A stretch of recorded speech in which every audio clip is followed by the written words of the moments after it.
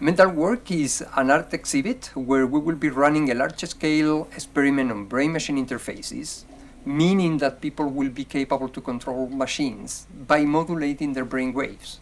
The subject wears a helmet that has integrated electrodes that measure the electrical activity of the brain, and our algorithms decode their intentions to execute movements of the hand, even if they simply imagine those movements. And those intentions are then transferred to the machines as commands to operate the different wheels. This is an experiment in the sense that all the data that we will acquire will be made available to the brain-machine interface community in order to eventually advance the field. We want also to generate a debate, a societal debate, in the sense that this cognitive revolution that is about to come may have different shapes. And which is the shape that people would like to see?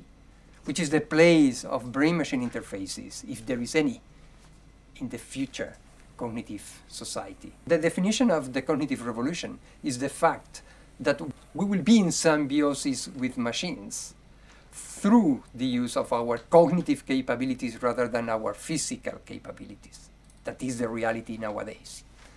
At the Mental Work Factory, we're asking workers to come and engage with machines using only their brain power.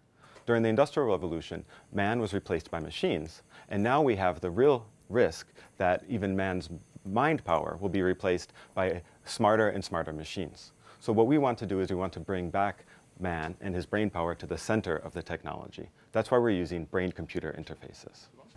You could lose a hand in the Industrial Revolution. Today, that won't happen because you are not in touch with the machine in any physical way. Instead, you might lose your mind. Today, we're even losing our ability to exploit our own mental power because technology is coming and taking over many of the tasks that we normally would use our brain for. We're using our smartphones, we're using artificial intelligence and machine learning. So one way to bring man back to the center of that is to connect him directly with the machines and the environment around him.